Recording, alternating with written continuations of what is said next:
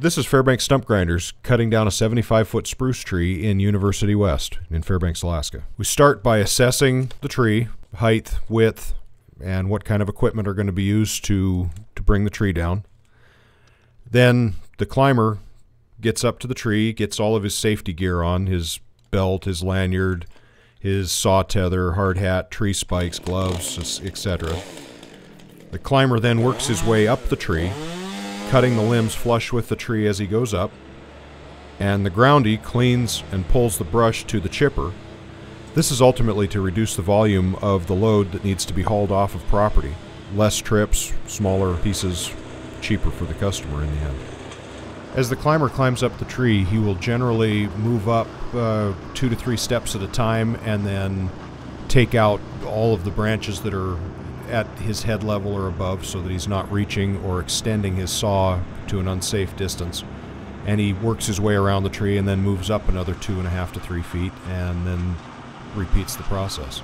The climber, once he has reached a safe distance from the top of the tree, rigs the top of the tree with a pulley and a block and a special wrap device at the bottom so a 200-pound man can lower a 400-pound top safely to the ground. Notice the close proximity to the house. If the climber were to drop the chunks off the top of the tree, they would ultimately fall 30+ feet to the ground and bounce and potentially go through the window or into the house and cause damage. In many cases, you wind up with a backyard that has a fence surrounding, or power lines, or communication lines, or a deck even that's in the way, and bringing the tree down as a whole unit is just physically impossible. There's not enough room, there's not enough space, and the potential for a disaster is huge. So when we come in, we send the climber up the tree, bring it down in pieces, pull the limbs out, either through a gate or out to the yard or out to the fence to the chipper to chip everything up. In this situation, we use all the same gear that we use to drop the top of the tree down to bring down each 200-pound log. We use the same device that we use to lower the top to bring down each log safely to the ground so that it doesn't bounce or cause damage. Safety ultimately dictates that we lower each chunk until it's down to a safe level.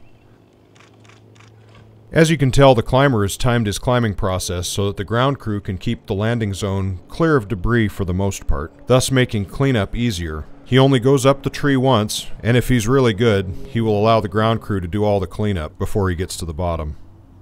That was funny.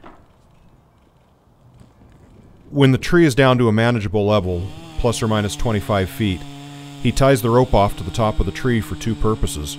1, so that he can rappel himself to the ground, and 2, so that there is a tie line at the top of the tree so the groundie has a rope to pull to ensure the log lands exactly where you want it to.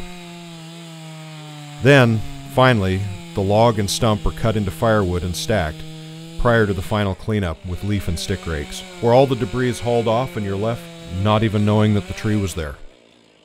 We'd be happy to come out and talk to you about any of your tree needs, whether it be trimming, limbing, dropping, or chopping. We do it all. Remember, estimates and consultations are always free.